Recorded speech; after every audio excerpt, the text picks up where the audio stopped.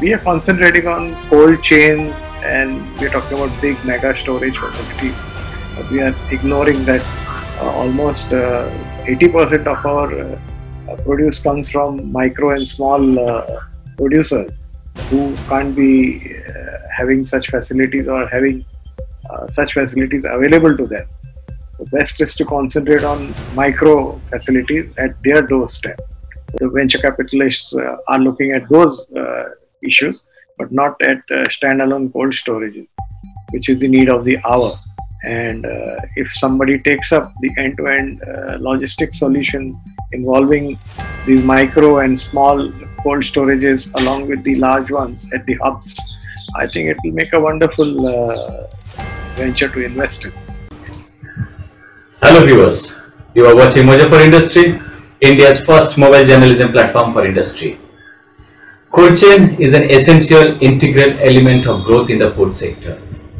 Though India is a leading producer of agricultural produces, approximately 30% of the fruits and vegetables grown in India are wasted because of lack of cold storage facilities and transportation infrastructure.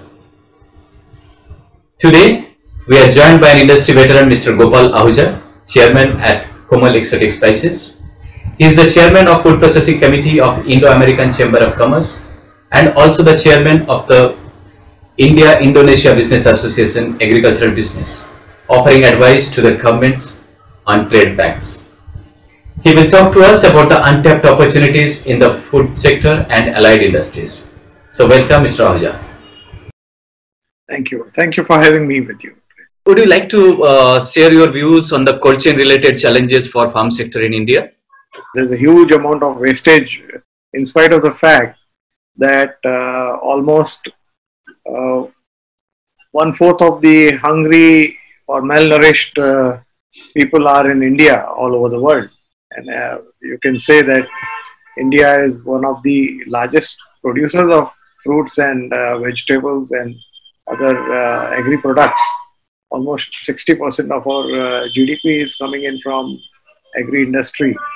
In spite of that, there's a huge amount of malnourishment and shortage of foods. Purely because from the point of production to the point of consumption, there is a huge wastage. The supply chain is not efficiently managed due to various factors, but largely due to improper storage of these products. So that's one area which we are constantly endeavoring to improve. And shall we strike the right balance, it will be a huge bonanza for the country and for the food production industry. When you say right balance, what kind of initiatives can be taken to maintain this right balance between the all stakeholders? We talk about cold chains, but we don't go into the nitty-gritties of it. A lot of these producing centers are in remote areas, still not well serviced by the infrastructure, either it's roads or electricity. So, Bijli Sadak and Pani, as we say, it becomes a pole plank, and that remains only during the elections. So, if we are able to strike a right balance between the various producing centers and the processing industry, it will reap a huge bonus for us.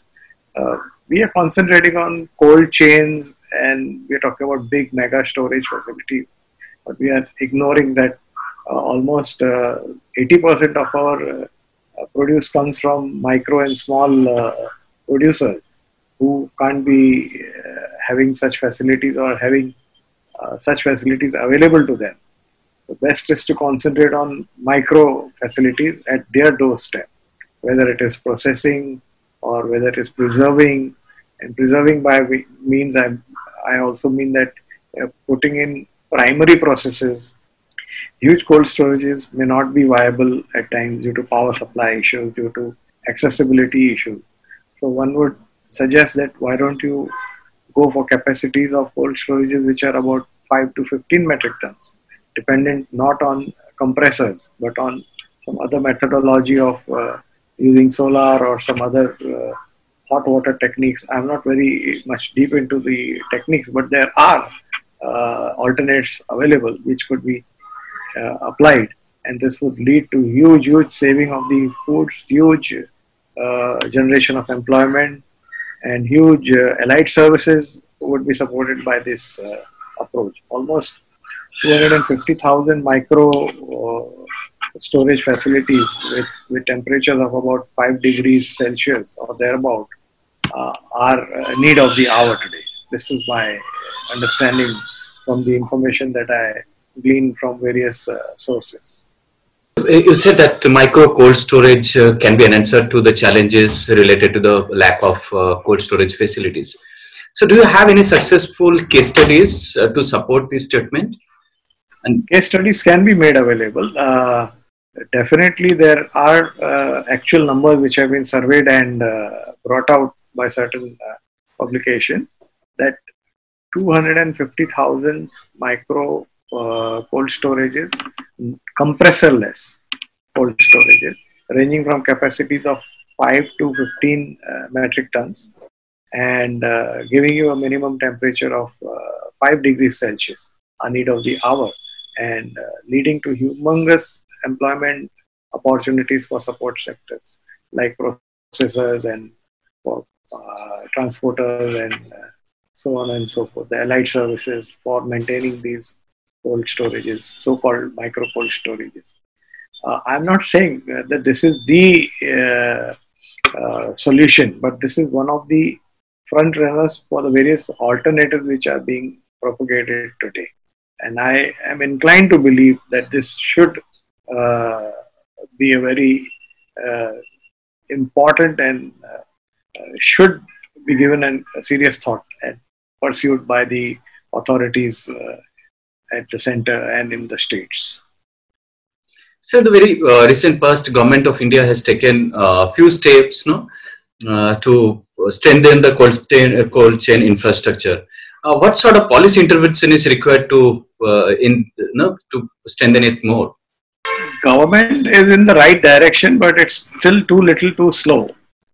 I won't say that these initiatives are not at all good, but there's no trust. There's too much of red tapeism still involved, and too many of conditions that are applied to availing these subsidies, so to say, and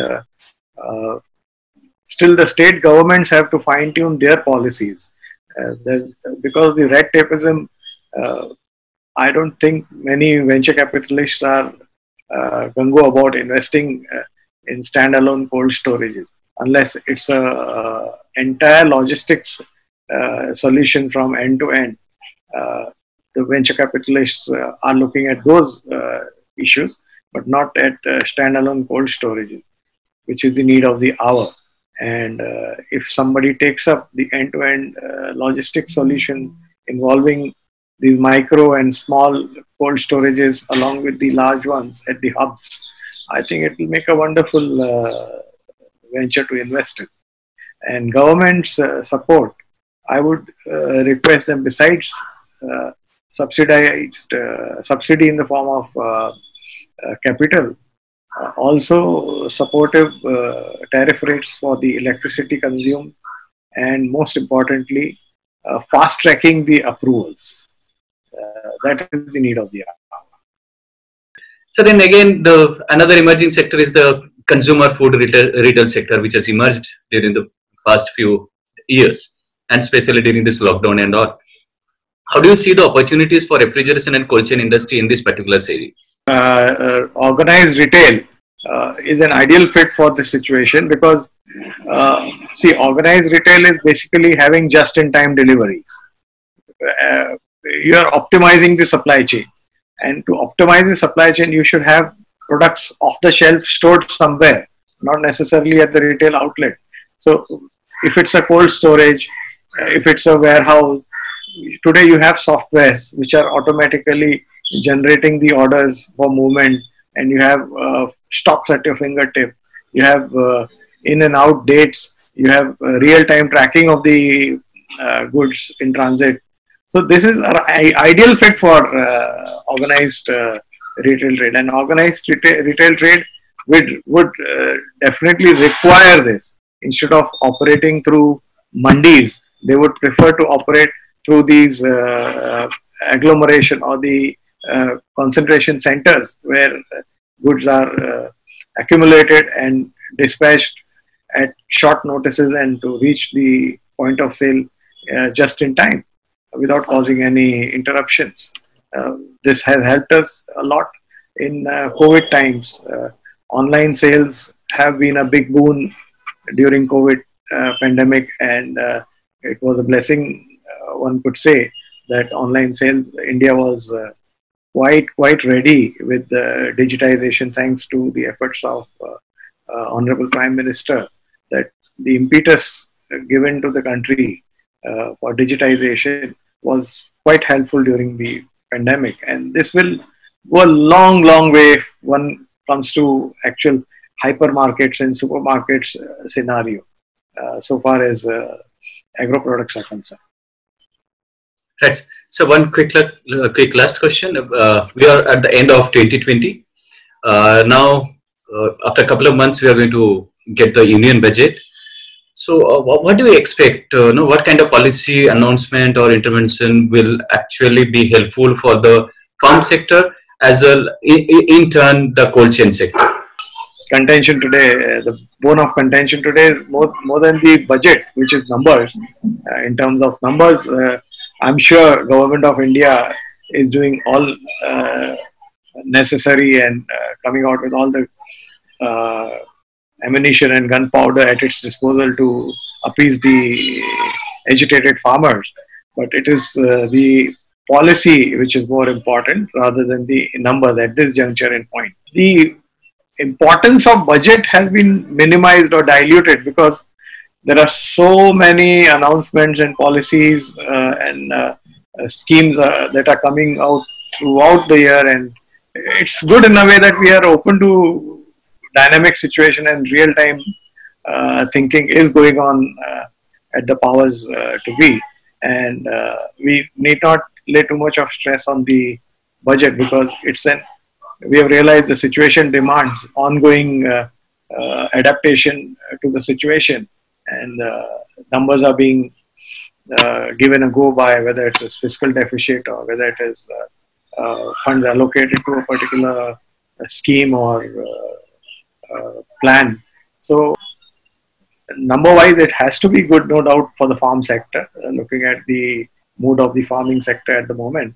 But more than numbers, it is the policy which will play an important and crucial role. So viewers, with that, we wrap on today's interaction with Mr. Gopaal Ahuja. Thank you, Mr. Ahuja, for being on the show today and giving a detailed insight on the untapped opportunities in the food sector and allied industries. Viewers, stay tuned for many such informative interactions, and please don't forget to subscribe our YouTube channel and press the bell icon. Goodbye.